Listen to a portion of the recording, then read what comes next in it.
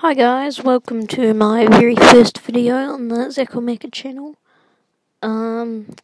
This video is going to be about how to most efficiently spend your gems in a cool game called IdleMonsterTD Tower Defense.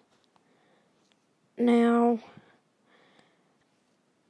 in this video, I will be saying a lot of information that I have practically stolen from off of Reddit, and like all of this is from some very smart people over on Reddit.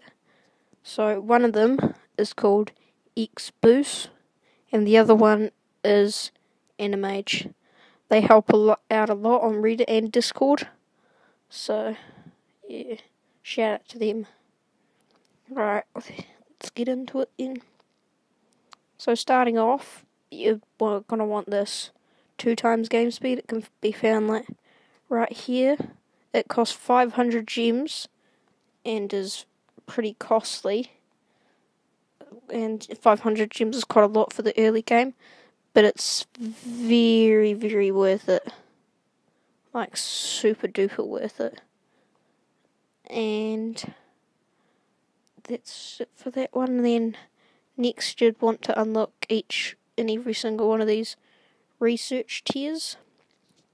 They are all maxed out for me, so I have, or not all maxed out, but like I've got every one of them. And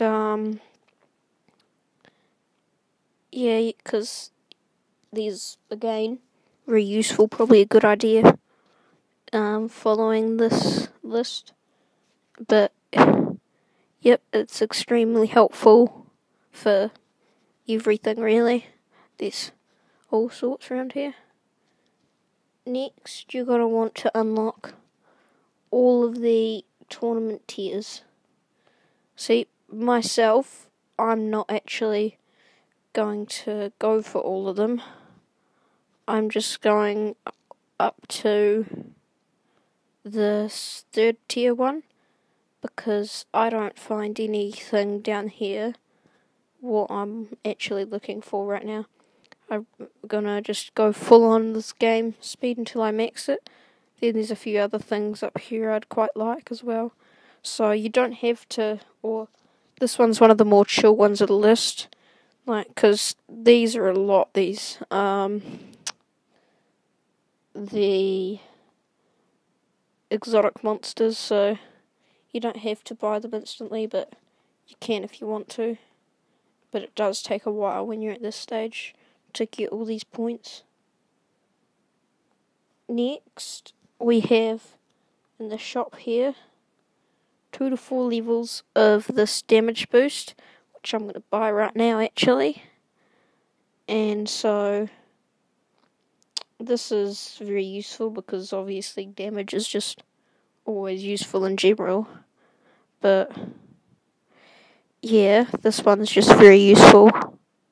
Then after this, we go to this artifacts place right here. Then you're going to want to randomly reroll all of your artifacts after wave 750. It's pointless if you don't do it after 750, because it's quite hard to progress in this stage, and you want all the max out of these, because there's some pretty good ones like game speed and tech scrolls plus something. Then this one's optional, but resource pack 4. This is mainly used for the tech scrolls, and the tech scrolls. So that's it really, but the other things are just a bonus. Then next is like the exotic skills. You find these exotic monsters from the tech tree and down here, but you're going to want to prioritize this one called Nimbus because of its gold aura and XP aura, which are both really overpowered, and so it's critical hit chance actually. But then Squiddler, who's also very overpowered. You're going to want to do Nimbus, then Squiddler, then do the other ones. Then the rest can be done in any order. This one's just kind of a quick one that's been put up. Gonna wanna go here. Game speed 5%, permanent one. Then gold drop percentage, which is right. Where is it? Right here. Then kill XP percentage. Then the max alchemy attributes, plus 25, that's a pretty useful one. Then auto cast amounts. Then the auto cast timer. But these are some things after you've done all those. Just do not spend your gems on them at all. Number 1 is the cargo carrier HP.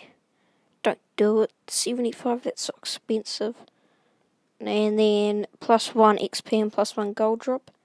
Like 75, dude, really? Oh, wait. 75 and 50? Bruh, that's so expensive. I swear that's too much. Then this one, I don't know why it's even in the game. I just hate it so badly. 3 times for 50, just don't do it, okay? And that's all for this video, so thank you very much for watching.